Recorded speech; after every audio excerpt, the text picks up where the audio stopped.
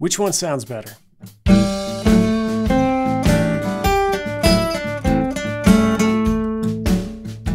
Or this?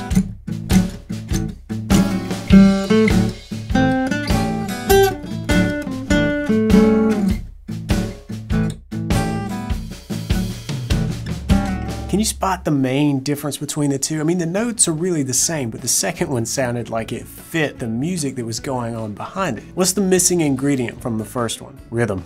We've got to maintain good rhythm chops at all times, even when we're playing lead. If you're playing a solo, you can't be unaware or willfully ignore what the band is playing. And even if you're not playing with a band, if you're just playing by yourself, you have to have a strong sense of the rhythm of the piece that you're playing, even if you take a little lead break. You don't want to lose it when you're playing a solo. So what was wrong with that first example? Well, specifically, it completely ignored the shuffle feel. It didn't play up to that da, da, da, da, da, da, da groove, and it sounded out of time. The drums and the rhythm guitar are locked into that blues shuffle rhythm that we know and love, and it's based on eighth note triplets. Well, what does that mean? Well, eighth notes are counted 1 and 2 and 3 and 4, and there are 8 of them in a measure, but we're going to take each pair of eighth notes and swap it with a group of 3.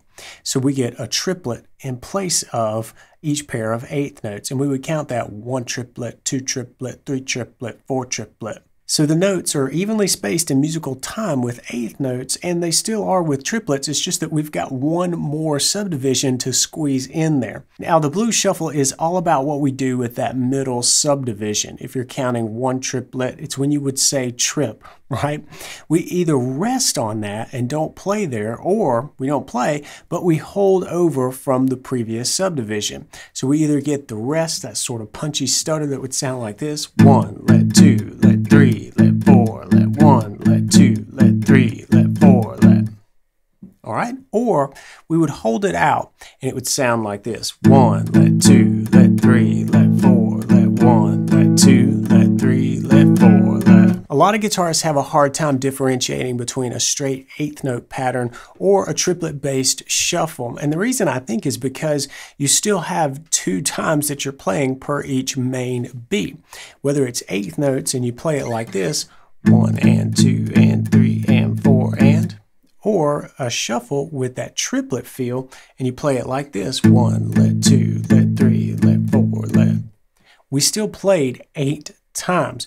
The difference is, of course, that we kind of push that second time we play a little bit closer to the main beat, and that's all because we're omitting that middle subdivision of the triplet. And that was one fundamental issue with the first example back at the beginning of the video.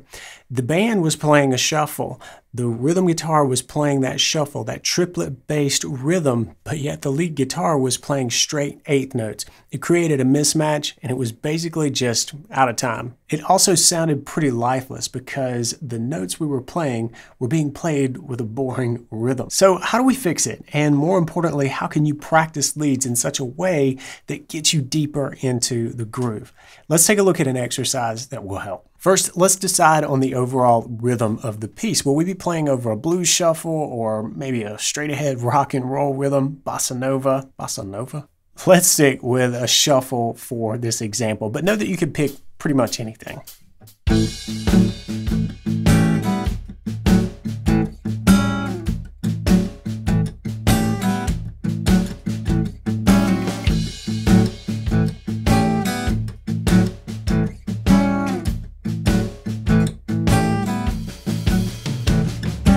Now, let's choose a simple phrase that we can play at the end of a measure, and this will be our beacon, something that we return to in order to ground our timing. Something like this: 1, 2, 3, and 4, and 1, 2, 3, and 4. And nothing fancy, but we're going to flesh it out in the exercise. And by the way, play this with a metronome or a backing track. We're trying to expose issues in your timing here, and you really can't do that unless you're practicing with a reliable timekeeper. Oh, and play along with a tempo that you can play comfortably, and don't be afraid to count out loud. Now, what we'll do is play through a few rounds of just this phrase at the end of a measure, like this.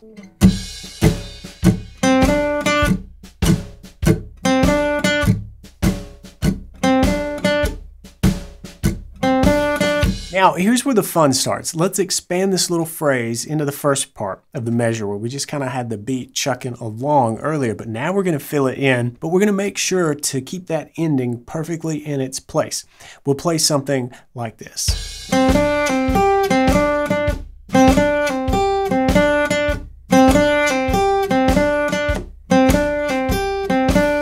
All right, so did you nail that? Take a minute and check in with yourself, and if you're struggling, this is the part of the exercise for you to stay in for a while. Slow down, but be aware of your timing and make sure it's locking in with the beat. Now, if you've got that, let's flesh this out a bit more by varying the note values, and we'll introduce some 16th notes.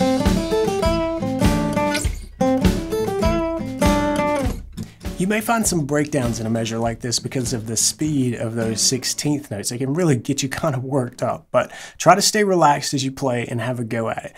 If you did struggle, then slow things down and really focus on letting the notes fall in time and sticking that landing, coming back to that familiar ending that we've established in the exercise. Let's turn up the heat a little bit by expanding this by bar. We'll play right through bar 1, ignoring our familiar ending, and we'll delay that until the end of bar 2. So we've got much more space to fill here, but do make sure that you end with that final familiar phrase. Here's what I came up with.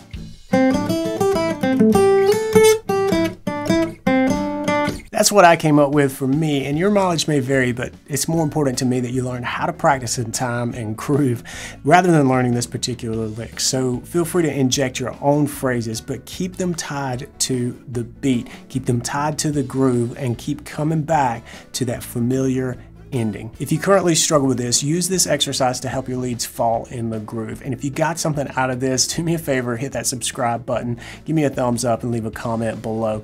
Good luck with this, and if you want to keep learning, click or tap right over here, and I'll see you in that video. Until then, practice smart and play on.